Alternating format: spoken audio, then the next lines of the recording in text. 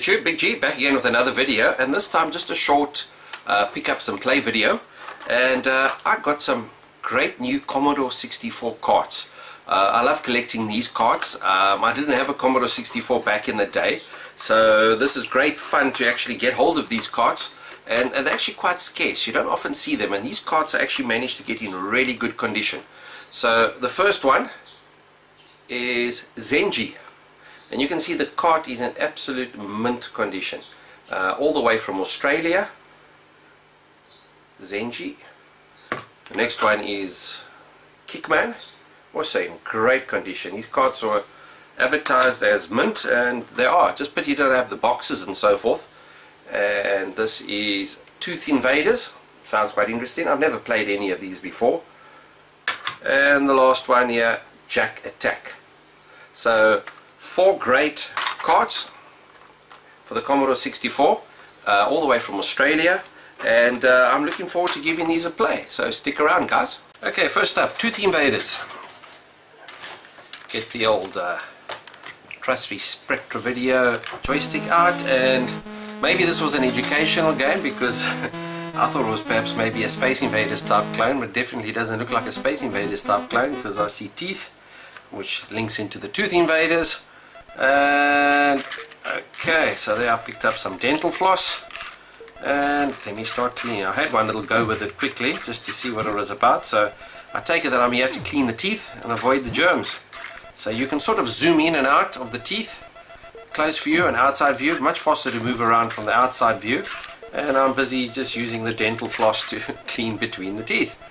So I take it this was done as an educational game, perhaps teach your kids how to use dental floss. And okay, I need that toothbrush. Where do I get? Okay, so I need to put the dental floss down first. I'm going to pick up my toothbrush and put toothpaste on the toothbrush.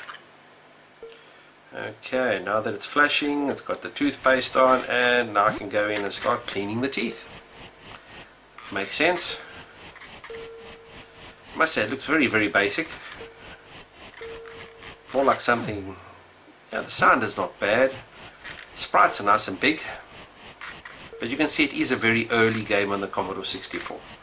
Movement is alright, sort of. It's not the smoothest. Okay, I'm starting to get the hang of this now, so I sort of zoot. Problem with that tooth. My word, look at all that block. Come on, Captain Block. And you can see there I'm busy cleaning up all the plaque, try to get that tooth all nice and healthy. Object of the game is to, once you've cleaned all the teeth, they change a different color. Otherwise they go, there, I got killed. So only time you're vulnerable to the germ is when you're in the close-in view, and then he can zap you. Okay, so that's one man dead. You can see he gets carried away in a hot air balloon. So it's got a nice little sense of humor, I must say. I quite like that. And it definitely is original. It's the only ever video game I've ever played that has anything to do with teeth. Okay. So there I am, busy cleaning up all the plaque. Not so easy to clean it.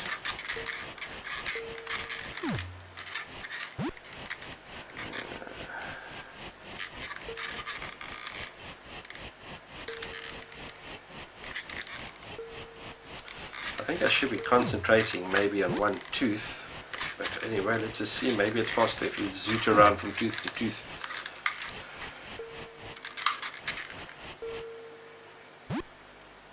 Okay, no, I need my dental floss. There's some nicely cleaned up. No, nothing there. Not too bad.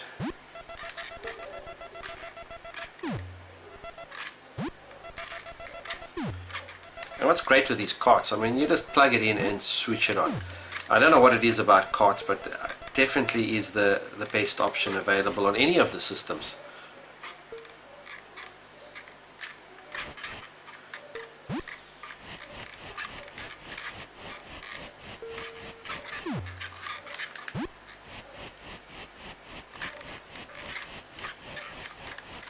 Okay, let's clean up this tooth.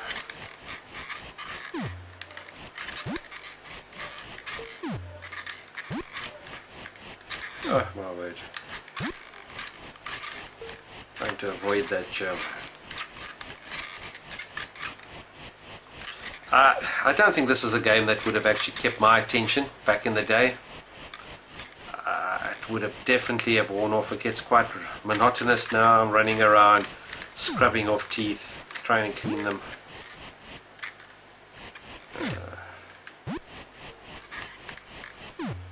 Nearly got zapped there.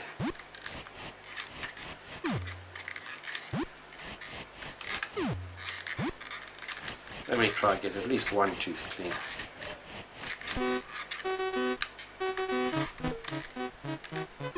Is this tooth clean?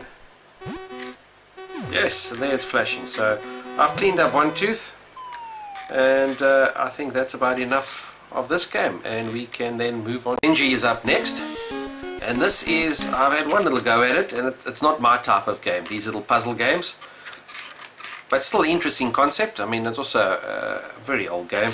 And let me just get it started. What do I need to push? Okay, there we are. So I'm in it. Object of the game is to, from what I can work out, is I can move. It's almost like that pipes game. I think I've played on the PC before. So I've got to link up the different faces and thereby clear the level. So you can see I can change the flow of that pipe. It goes green, and I'm trying to link up all those yellow faces as such, and it's going to be more or less trial and error for me, because this is not my type of game. It's not something that I would have enjoyed, but still I must say graphics are pretty good, it's nice and smooth, and definitely would have been one of the earlier puzzle games ever to have come out. And I'm running out of time. You can see the time is clicking down, 27 seconds left. I'm sort of just trial and error here. Come on, come on. Almost one more to get. You can see the top left corner. If I can link that. And what's that? 12 seconds left. That didn't work.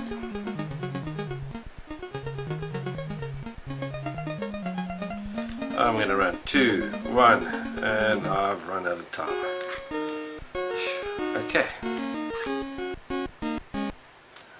Let's try that one more time.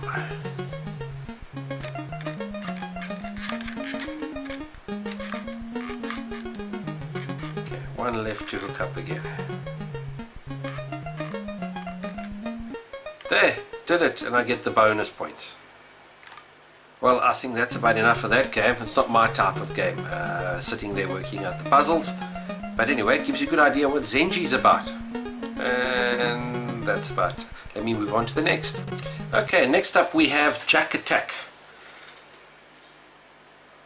And let's start the game. And I'm definitely going to start on level 1. I've had one little go at this just to get the idea what it's like.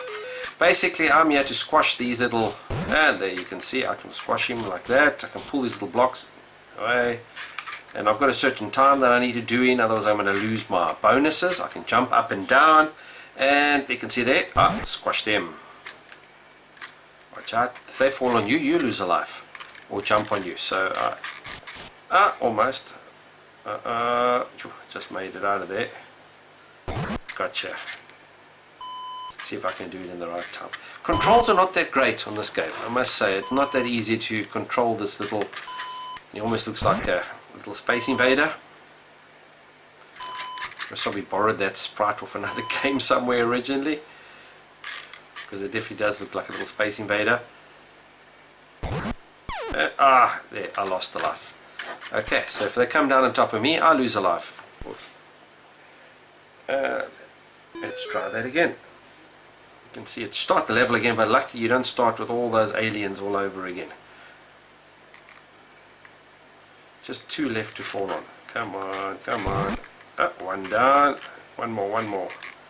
Let's see if I can time this right, because the movement is not... There we are, got him. So you can see it gives me the bonus. And off I go to the next stage. Platform bonus. I haven't gotten this far, so maybe I need to jump on that platform. There, it's lit up. Okay, trying to be clever there, and it didn't work out. Okay. Let's try. Pull that aside and no, I want you to go down there, then I can squash you. I was a little bit late there. Oh, missed him again. No, as I said, the movement's not easy on this game. Damn, that didn't help. Still didn't help. I'm running out of time. Okay, at least I did that. Okay, so I can touch him. He has to jump on my head, otherwise he can't kill me. Finally got one. And I've got a count. Got two. Got three. Wow, there should be some sort of bonus there. Nearly. It's actually easier just to jump on them to try and be fancy and pull blocks aside. Sprites are nice and big, movement smooth, but as I said, the controls are not that. Finally got one. Come on, let me squash another. Yeah, oh, almost. Yes, gotcha. And gotcha. Gotcha. There we are, now it's starting to work out. One left to get. This is by far the furthest I've ever gotten. It's only my third attempt. And yes. Okay, level 3. Not bad. Okay, there's a little bit of water involved there, and it told me there that they can float on the water, but I cannot. So I will sink if I fall on that water.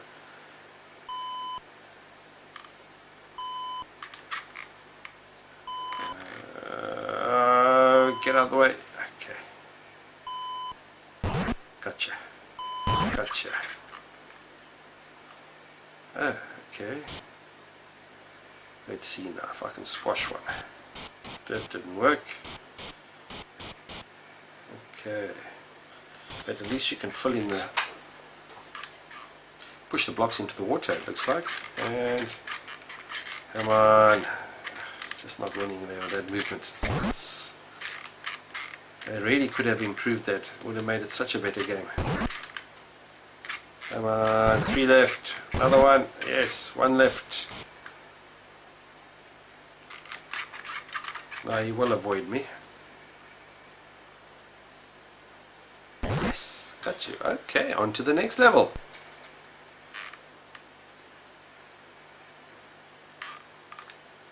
Let's see. That's interesting. So I need to... that wasn't very good. If I push the platform, obviously it's going to fall on my head and kill me. Okay, so that's the end of that game. Well, let's move on to the next game, guys. That wasn't so bad. It was actually the better of the 3 that I've... Finally, we have Kickman. It's a very strange little game. Actually, very difficult to play. And the object is I'm this guy on this bicycle, and I can move left or right. I'm actually using the keys. It's a lot easier than the joystick. And left and right. And you pick up these balls that come down onto you. If you drop one, you start all over again. So you catch them on your head, much like a lot of my fellow South Africans who carry everything on their heads. Now in this stage 2, now I can... I'm supposed to jump when one of them goes past. You can only attach them right at the top. See, when I jump, you can kick the ball back in the air, and that didn't work. It's actually a very frustrating game, this. Very difficult. Unless I'm just not getting anywhere. This is not something that I would have enjoyed playing a lot of. No. And that's game over for Kickman. Very frustrating little game. Well guys, that's the end of that quick demonstration of those 4 little games that I picked up from Australia. I hope you enjoyed that. Otherwise, cheers from me.